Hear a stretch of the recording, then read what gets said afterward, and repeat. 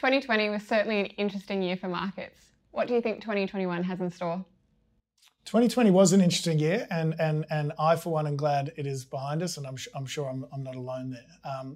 As we look into 2021, I think the key message we give investors is that at least mathematically, markets still add up here.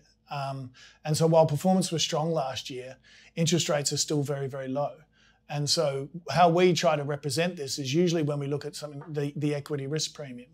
And so when we talk about the equity risk premium, what we're saying is if you take the PE of the US market or the S&P 500, and let's assume it's just over 20 times, and you do 1 divided by the PE, then you're getting just over a 4% earnings yield for owning equities. And then if you subtract the risk-free rate, which is just over 1%, you're getting effectively a high 3 or just over 3% carry for owning US equities. And if we look at that back over time, then that is actually a reasonably good carry for equities. And so despite the performance that markets have driven over the last year, they still don't look expensive versus bonds. And so if we carry that forward, the key thing from our point of view to point out that is if either a couple of things have to change here. Either earnings have to go down a lot, and we think that's unlikely because COVID is now out of the way and we're in an economic recovery. The other thing that could change is bonds could go up a lot. And we also think that's unlikely because central banks would like to keep interest rates low to help economies recover. And so from our point of view, the path of least resistance here to close this arbitrage is still for equity markets to go higher. And yes, while there is areas of speculation, on the whole, they are not over expensive at the moment. And so that is our path of least resistance. The second thing we'd obviously flag to viewers is something that we talk about a lot here at Munro Partners, is that the S&P 500 is not really the economy. And so while a lot of us look outside and see pain in the economy, the S&P 500 is not feeling that pain. What we're showing you on this slide is if you look at the left-hand side, the top 10 stocks in the S&P are all actually net beneficiaries of the COVID crisis, being either digital businesses or dominant retailers. And on the right-hand side, what we're also showing you is even if you are affected by the COVID crisis, like a number of these companies here, the US Fed has actually lowered your cost of borrowing by effectively stepping into the corporate bond market. And so even the companies that are finding it hard can still borrow money very easily thanks to the actions of the Fed and ultimately take share from the smaller parts of the economy that are struggling.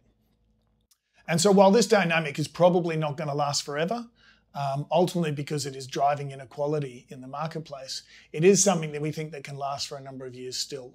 Because ultimately, we need these companies to do well to get people employed again. We need these companies to do well for the economic recovery. Yes, it will equal higher taxes down the road, but we do think that's a fair way off. And so from our point of view, on the whole, we remain broadly bullish equity markets as we enter 2021. What are the key risks to this outlook? And what can you do to protect against these risks? So I think the one thing we did learn from 2020 is that it is very hard to predict what the risks to the outlook are. It's usually the things that come along that you don't see that cause the problems, not the things that you do see. But at least as we sit here today, we would flag a number of risks that we can see that worry us as to the positive outlook for markets. And the first and foremost is obviously COVID. We know that a vaccine is out there. We know the vaccine is quite efficacious. Most people are assuming that this is going to be okay 12, 24 months from now. The market is looking through this problem. And were that not to be the case, then that would clearly be a risk to markets. One that we dealt with before, so we know how to deal with, but it's definitely one out there. The second one that's clearly percolating in the background would be China. China is definitely behaving probably slightly more erratically than we would have predicted, particularly now that Biden's been elected. And it's definitely something worth monitoring from that point of view. The third risk is definitely the one that we think is probably the riskiest one out there, is the risk of inflation. As a growth equity manager, interest rates are important to the valuation of our companies in terms of duration. If inflation was to come back, or if the Fed was incapable of keeping interest rates low, then that is something that we need to monitor and something that we'd probably hedge against. And the last thing is something I mentioned before. The reality is the policies of today are driving inequality further and further apart. This is obviously an unfortunate outcome, but one that's needed to get the economy to recover. And there will ultimately be consequences for that down the track. The last thing I'd also point out, which we tried to show you on this slide here on the right-hand side, there is actually an opportunity here for things to get better. It is important to remind people that we have just been through, probably one of the most difficult periods in my investment lifetime. And if you think of the entire Trump presidency, a very, very volatile period for macroeconomics and news flow.